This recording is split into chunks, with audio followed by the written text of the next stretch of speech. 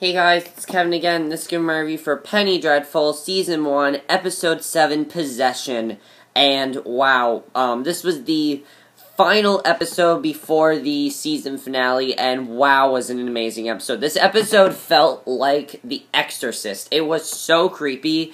It's by far the creepiest episode of this entire show. Also the best episode of the season. And you know, as I said, I promised you guys I would be sitting here telling you that this episode was the best episode of the season, and it was. It really was. And you know what I love about this episode? I loved how creepy it was. I loved how, quiet this episode was. I liked how it only focused on one storyline. It was a lot like Closer Than Sisters. It focused on one storyline, and it stuck with that throughout the whole thing. However, the difference is this one had all the characters except for Brona, which I was fine with, personally, because as much as I like Brona's character, she didn't have to be in this episode, and in this episode, it was really awesome. So as we know, Possession was perfect title for this episode, because as we know, Vanessa is now possessed, and basically, the next morning, Vanessa wakes up in Malcolm's study, and talks of a woman's corpse, and it seems like everything's okay with her, and Malcolm tells her that she went into an unnatural spell that previous evening, and she notes that someone must have changed her dress, and talks about how Malcolm never did that as a child because he was always away on one expedition or another. And Malcolm realizes that it's actually Mina talking to him, and Vanessa says that Mina is there somewhat. She then talks about how he despised his wife, who wept when he was gone, and took laudanum to work. And Vanessa tells Malcolm to talk about the other woman he had. And Malcolm then closes the study door and tells Vanessa to stop, but she ignores and describes all the women he had in foreign lands. This, right away, very, very creepy. Like, seriously, really creepy. But Eva Green is just killing it in this episode. Like, seriously, she really was. She took Peter to make him a man, a teacup shatters, and books and papers spin into the air. As the furniture starts to slide across the room, Sabine comes in, knocks Vanessa unconscious. The activity ceases. The servant carries Vanessa to her room without a word, and Malcolm looks around at the devastation. Like, that right away was just a great way to open up the episode. That was just a wow opening.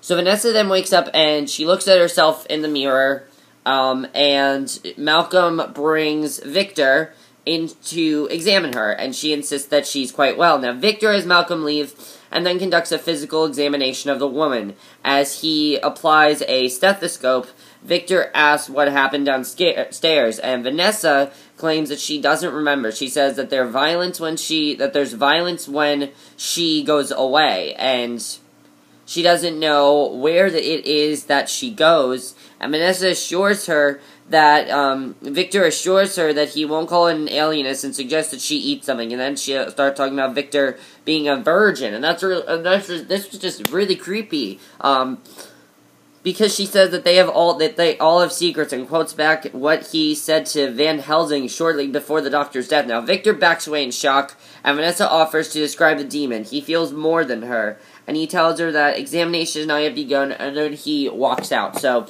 he is freaked out by Vanessa. Like, that was really creepy, because she's like, oh, I'm fine, and then all of a sudden, she's back to possession. Like, that's how it is in this episode, and that's really awesome about this episode. It was really creepy, but definitely very well done. So then what happens is Victor meets Malcolm in the study, and the explorer says that he's summoned Ethan to help them, because he thinks the only person that can help them is Ethan. He admits that Vanessa has had similar spells before to a lesser extent, and doesn't know what brought on this one. And Victor asks him if she has experienced sexual trauma in his life. If she has experienced sexual trauma in his life, and Malcolm says that he has no idea. He assumes that Vanessa is not a virgin, and Victor suggests that her problem is psychosexual in nature. That makes perfect sense, because if you guys remember, the first time that Vanessa was possessed, she had very rough sex with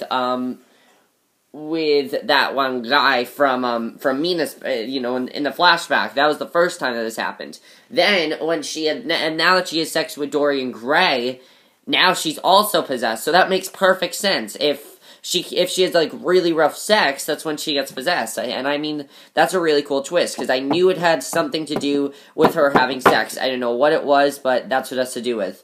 And Malcolm and basically Victor suggests that her problem is sexual nature, and someone has triggered it. And Malcolm confirms that Vanessa went out with Dorien, and Victor suggests that they had some manner of sex that generated guilt in her. Basically, yeah, he's assuming that they had sex, but he doesn't know what it is. And really, the guilt that got to her was the fact that it wasn't really, I don't think it was the guilt, I think it was more just the act.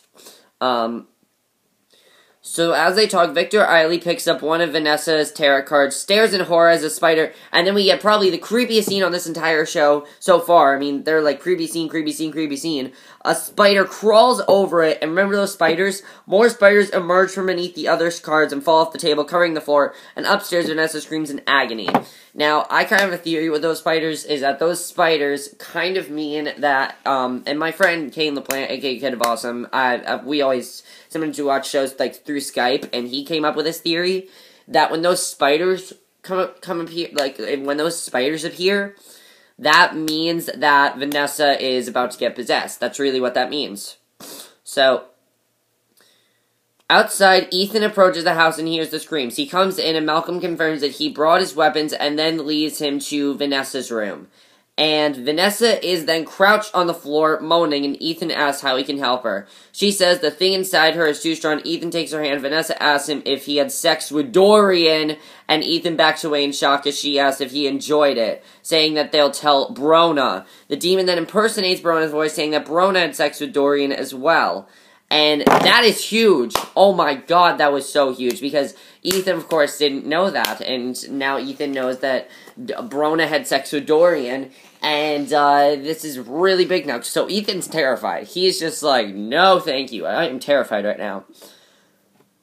So Malcolm tells Victor to give Vanessa a sedative, and she grabs Malcolm by the throat until they restrain her. The demon screams at them to leave Vanessa to him, and then starts muttering in Arabic as Victor gives her a sedative.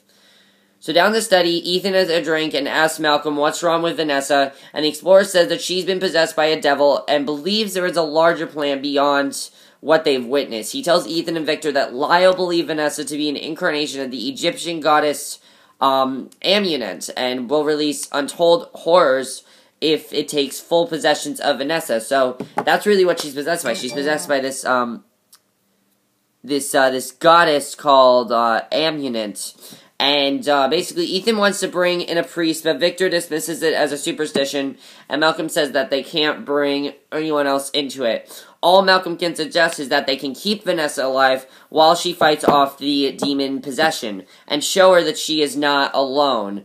Show her that she is not alone, and he asks Ethan if he will stay and help them, and Ethan says that Malcolm knows he will. However, he asks Malcolm if he understood the Egyptian that Vanessa was saying, and the explorer says that she was saying, "Let me die." And that's really big that he understands what she was saying. So, basically now, they just have to find a way to unpossess her. So yeah, it was really, as you can see, really intense here, and I was really into it at this point, because here's where it got awesome. Over the next few days, the four men attempt to keep Vanessa from hurting herself while providing her with food, and the strain proves all but intolerable, and Victor secretly injects himself with morphine for relief, because it's just too much for him. She's basically just going crazy. So one night, Ethan is sitting at Vanessa's bedside. She wakes up as herself, finally, and he gets her water and offers to get her a priest to talk to him. It seems like everything's okay, but Vanessa admits that she's fallen from fate and doesn't think it would be any good. And she explains that she doesn't remember all of what happened, but thanks Ethan for being especially kind and says that she might have fallen in love with him. And Ethan promises not to let her hurt or anyone, and Vanessa says that he's the only one who will do whatever it takes to stop her. Now, this is just huge, because, as you know, Ethan has Brona, but Vanessa says she might have fallen in love with Ethan. So do you think that there's gonna possibly be a relationship between Ethan and Vanessa? I kind of think that's where we're heading with this. That they're not telling us that, but I feel like that's where they're going with this. That's just what I think. I don't know, that was just an assumption. That's what I think, though. So basically, as Vanessa takes his hand, Ethan says that he believes in, heaven. Sorry guys, I'm getting text messages.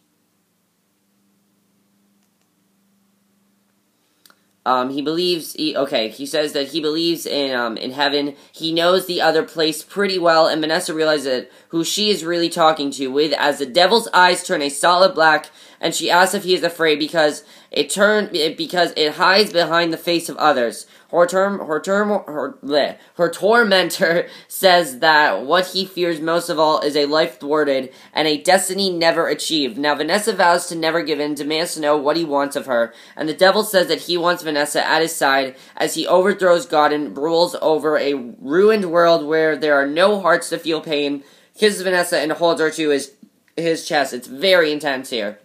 So Ethan sits alone, fingering the St. Jude's medal that Brona gave him, and Malcom reminds him about his offer to go with him with Africa, and Ethan asks if he's running away again.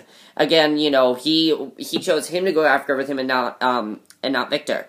So Malcom reminds Malcom that he killed his son Peter, and Malcom finally explains that he buried Peter in Africa and then continued on his expedition. Now he plans to bring his son's body home, but Ethan says that he's not that good. And that's huge, because now they could possibly bring Peter back to the show, which would be huge if that were to happen.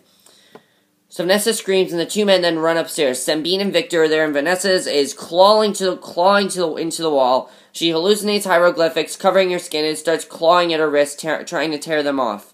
The men restrain her so that Victor can give her another sedative, and later Victor goes to study with Malcom and gives himself another morphine injection. He knows that it's an addiction brought on by pain, and Malcom doesn't pursue the matter. The explorer goes to relieve Ethan, watch over Vanessa and Victor, and goes to the window. And then Caliban is standing outside watching, and Ethan comes in and wonders what they do now, and Victor says that he's going to try transfusions and vitamins to keep her alive to fight. However, he warns that they may have to kill her. And Ethan warns Victor that, and I was thinking that they were going to kill her in this episode, because they said we might have to kill her. I was thinking they were going to kill her.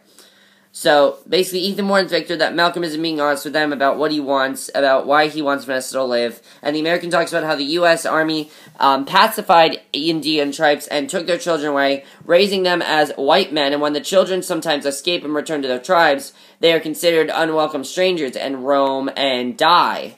So Victor goes to the window and he confirms that Caliban is still outside, and then asks Ethan for a favor.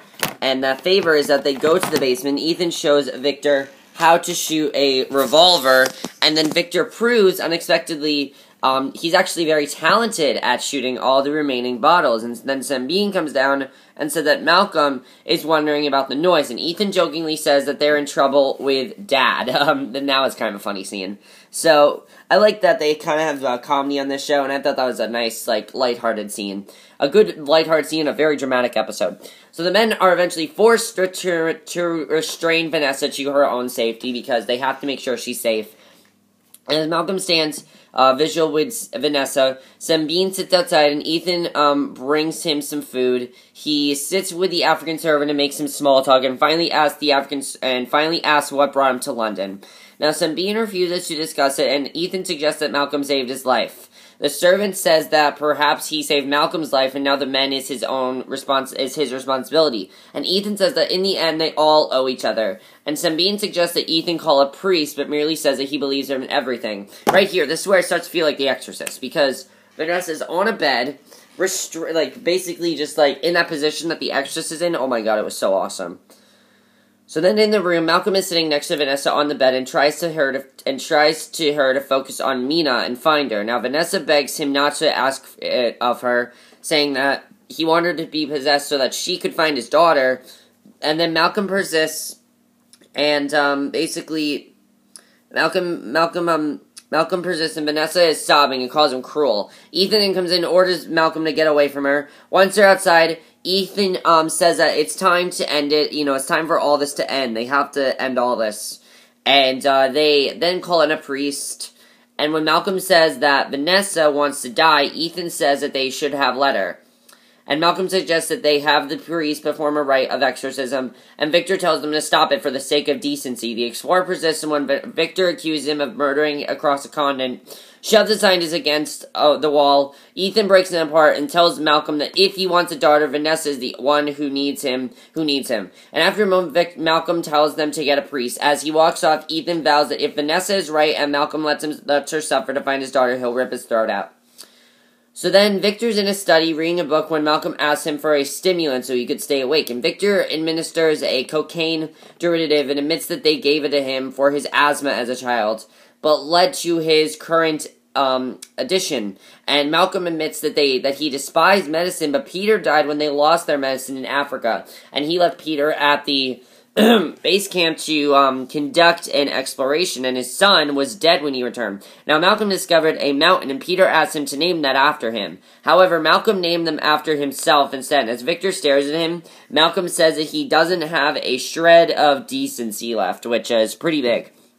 So then the priest finally arrives, and the episode just gets awesome for me. It really did. It got more awesome and awesome as it went on, but it really got awesome here. Because Father Matthews arrives, and Malcolm tells him that Vanessa is possessed, and that they have that they hope a rite of exorcism might snap her out of it. Now the priest says it is forbidden by the church without the permission, and a disgusted Victor tells him to administer the rites and get out. They take him up to Vanessa's room. Matthew stares at the devastated room, and the dissected girl ties to the bed. When he tries to leave, stops him, and Malcolm tells the priest to do it. And this just felt so much like The Exorcist. Oh my god, so creepy, just like The Exorcist. Really awesome stuff here. Because the priest begins the last rites and introduces himself, and starts to daub Vanessa with holy water. She says that she knew another Matthew, and Dr. Matthew Banning, who tortured her with water, and another still a tax collector who is still crucified. And Vanessa then rips free, bites into Matthew's cheek, and throws him aside, as she thinks that this is the same guy. She leaps to the ceiling, then drops on Malcolm, trying to rip his throat out. The others drag her away, and Ethan yells at Malcolm to get Matthews out. And as he does, Vanessa telekinetically throws Victor out of the room and slams the door shut. This is by far the creepiest scene in the entire show so far. Ethan then draws his gun, aims it right at her, shuts her aside, and tells Vanessa that he isn't going to leave her. She advances on him, and Ethan grabs her and holds her against the wall, and after a moment, Vanessa regains control and begs Ethan to kill her. I thought they were actually going to kill Vanessa in this episode, because it's the second to last episode before the finale. I thought they were going to kill her. So Ethan puts his revolver to her chest, and Vanessa waits for the fatal shot. However, Ethan takes Brona's medal and starts chanting in Latin, really loudly. Seriously, that was really creepy when he just started chanting in Latin. Places the medal on Vanessa's forehead, and she screams, chanting in tons. After a moment, she stops and collapses to the floor, and then she's unconscious. And now satisfied, Ethan walks out past the others into the night. Malcolm enters the room and confirms that Vanessa is alright. And then the very end of the episode, this is really interesting, because Vanessa then sleeps through the night, and she's plagued by dreams of the Grand Guisional, and actors talking of claws and teeth that rend. We see all these flashbacks of Mina, and she then goes to Malcolm and tells him that she knows where Mina is, which is at that theater. So yeah, this was a huge episode. I absolutely love this episode. I thought it was an amazing episode, and it's going to be an amazing finale, because now they know where Mina is, and Vanessa being possessed, I don't know if it's over. I don't think it is. I think she's probably going to get possessed next week, but I'm really looking forward to the finale. This show has gone better and better and better every single episode. This was by far the best episode of the season. I absolutely loved it. Just wow, such a great episode tonight. I mean, last night, really enjoyed the episode. Also, I do want to talk a little bit about the finale, though. Now, there are a couple of things besides the whole Mina thing that we do have to talk about. Of course, there's the whole thing with Africa, which is pretty big. What's actually going to happen? Do you think they're going to be able to bring back Peter? Because Ethan said he could try to bring back Peter in Africa, so do you think they'll be able to do it? We really don't know. So possibly is there a way that they could possibly resurrect him somehow? I think Victor is going to try to resurrect Peter. We're going to see if that happens, but that would be pretty big if that happened. Also, what's going to happen with Brona? Obviously, Brona's going to find out that Ethan had sex with Dorien. He's going to have that guilt on him. He's going to have to tell her eventually. How's Ethan gonna react when he is Ethan gonna tell Brona that he knows that her and Dorien had sex? I don't think he knows that they had sex before him. Vanessa made it seem like she cheated on him, which technically he cheated on her, which is true. Also, what's gonna happen with Mina? How are they gonna find Mina? Is everything gonna be okay? I have a feeling here's what's gonna happen. If Vanessa dies, Mina's gonna be main character next year. If she doesn't die, I still think Mina's gonna be main character next year. I have a feeling that either they're gonna have to kill Mina or they're gonna make a truce somehow. I don't know what's gonna happen, but Grand Regional is the title of the next episode, so it's gonna be a really awesome finale. I know it's gonna be awesome. I'm really looking forward to it. Also, Caliban, as we know, Caliban is waiting right outside. And Victor needs to make that bribe for him, or else Caliban's gonna go killing people off. So obviously, Victor needs to do what Caliban asked, or else Caliban's gonna be pissed at him, and it's not gonna be good for Victor in the end. So we're gonna see what happens there. But yeah, overall, I absolutely love this episode. As usual, amazing episode, best episode of the season by far. I have a feeling next week's also gonna be best episode of the season. And yeah, that's my review. I hope you enjoyed it, and I'll see you guys in my next video, which will be my review for the season premiere of Falling Skies. So I'll see you guys for that. Okay, bye.